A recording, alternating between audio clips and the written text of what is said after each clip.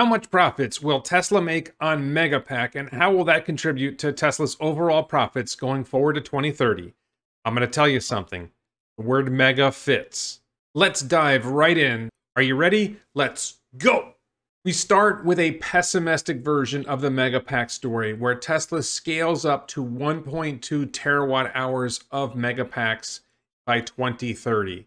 We have declining profits per kilowatt hour. We start at $250 per kilowatt hour in profit, and it falls fairly rapidly at a 7% rate a year, down to $130 in profit per kilowatt hour by 2030. Starting from 2022, we have a 50% growth rate from 50 gigawatt hours.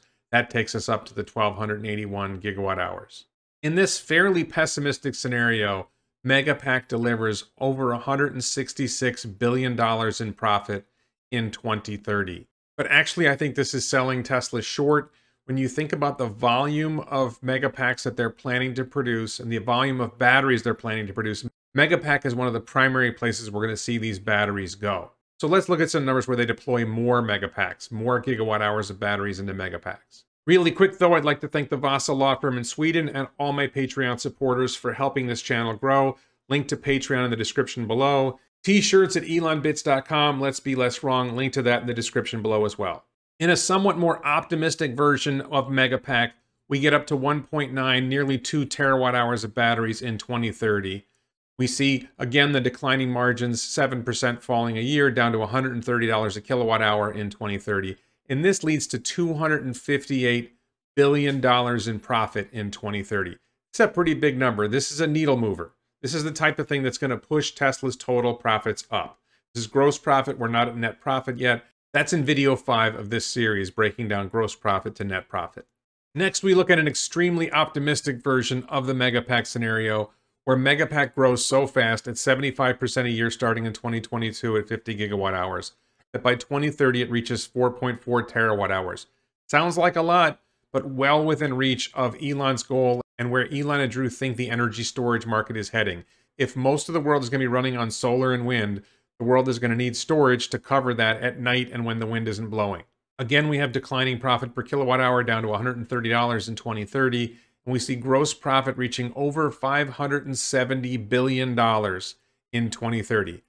This is a big number, folks. I looked at these numbers again and I decided to try it a different way, and I modeled it where the curve goes up faster and then falls a little quicker at the top.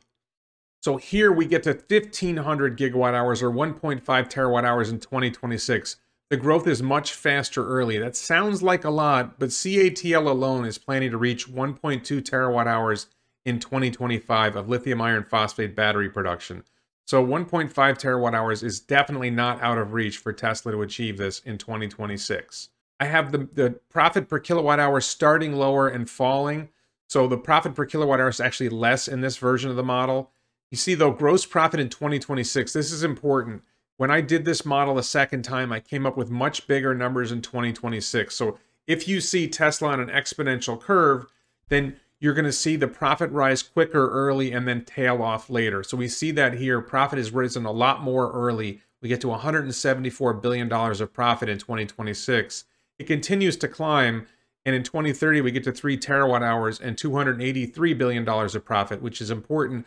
But it's interesting to look at this a different way if you think Tesla's profits might grow faster earlier. We're going to see how that matters in video 5 of the series when we get to the profits. And for an even more extreme version of this, I pumped up 2026 numbers to 2 terawatt hours. I increased the profit per kilowatt hour a little bit, and we get to over $300 billion in profit in 2026.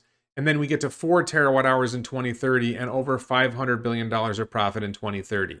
We're going to see all these numbers come together in video 5 in this series, but video 4 is next, where we talk about robotaxi, which is a really, really big number depending on how you look at it. So let's take a look at that. Video 4 in the series is next, or you can check out the other videos. Of course, please support this channel on Patreon. Check out the t-shirts, elonbits.com, and thank you so much for watching.